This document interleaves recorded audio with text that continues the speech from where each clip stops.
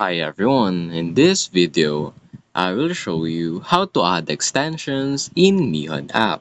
So first thing you want to do is go to your Mihon app, then go to more, and here scroll down and go to settings. Now scroll down again, then click on this browse. Click on extension repos and you can add it by clicking on this add button. Now to add, I'll just get the URL for it. I'm here on the Chrome now. Now, simply search for your extension that you want. For example, this one. Now, scroll down, then click on Guide Getting Started.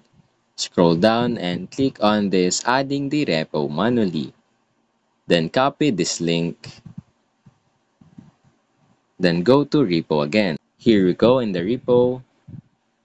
Here on extension repo, click on Add. Then input it, then click on Add again.